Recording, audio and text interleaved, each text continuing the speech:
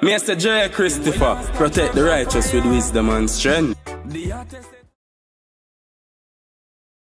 For those of the audience who are either building companies, have companies, you know, one day want to have a company, or just want to understand how these legal issues are handled within organizations because they may be entangled in something at some point in time.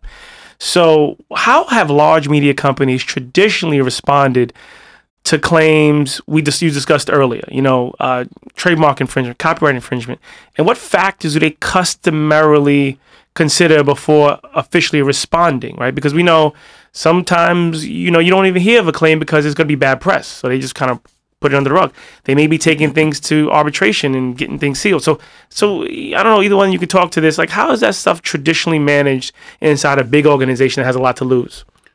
I can speak to some of the typical issues that we have at a company like Lionsgate. You know, we own a lot of intellectual property, and a lot of the claims, you know, you'll get regular slip and falls and sexual harassment claims and things like that. But the bulk of what our business is selling and licensing and acquiring intellectual property. So a lot of the claims, they become, you know, none of it is rote, but they do get to be a little bit predictable. You know what type of claims you're going to get. You put out a movie that's successful. Part of the downside of having a successful movie is that people are going to come out of the woodworks and say, oh, you got a vampire movie, check out this script I wrote when I was 12 on vampires. And some of those claims, they all have the same elements. So you start to assess them according to not quite a checklist, but you got a little decision tree.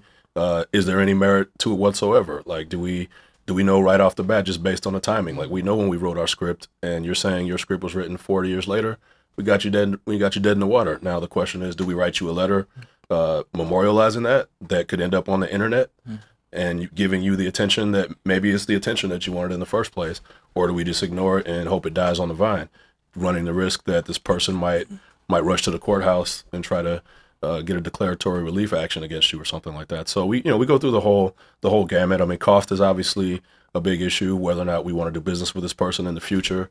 You know, if someone's got a valid claim, you know, we want to know that too. You know, we want to be honest about it. And, you know, the thing is, we were kind of talking a little bit off mic about how creative people always think that their idea was original. They think, you know, and there's not that many different ideas under the sun. Of course. And it's very rare in this space that someone is actually stealing from you, that someone's actually just copying your idea.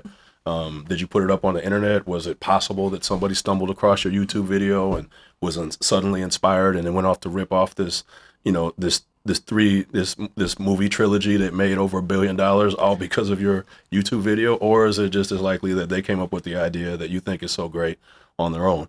You know, you want to think about that. You want to think about the publicity. One of the things I've learned and one of the things I was told and taught when I first came in-house versus being inside of a law firm was that, you know, they're like, you write good letters, but you write lawyer letters. You got to start writing business letters. Like, even if they're dead to rights wrong, we might be doing business with them next month. Well, we got to pull up on that. Hold on. That's an important factor. Even though, I'm just want to amplify this, and you can jump right back in. Even though you're in a situation where you may be in an adversarial situation with an outsider, and as you engage them to figure out this issue, you've been instructed, or the general conventional advice is, don't create a document that's gonna ratchet up the tension and make it more adversarial.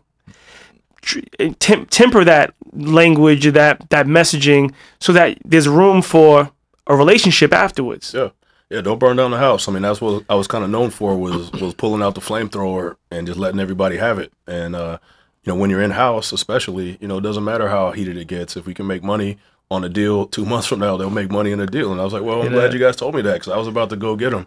But the better bet is to try to maintain a business, you know, cordial business relationship, get your issues out, you know, advocate for your position, and then call Lawrence when it's time to start breathing fire. Like the Corleone say, man, it's only business.